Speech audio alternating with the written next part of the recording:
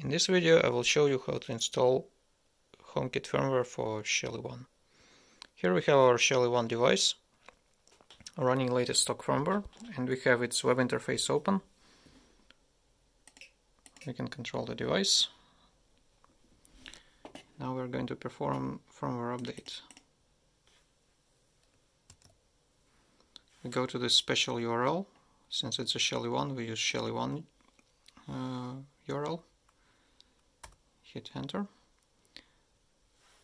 The device is now applying firmware. It takes about 30 seconds. It's now rebooting. There we go. It's running HomeKit firmware now. Before we can add the accessory to our home, we need to set the setup code. It can be any number.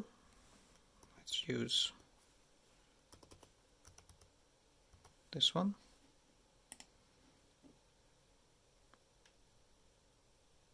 Here we go. The device is now provisioned, and we can add it to our home. Here is the device in the list of accessories. It warns us that it's uncertified. Accept that. Enter our code.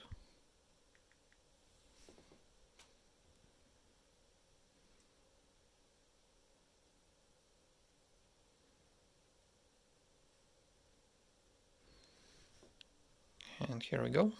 Device is added. And we can now control it.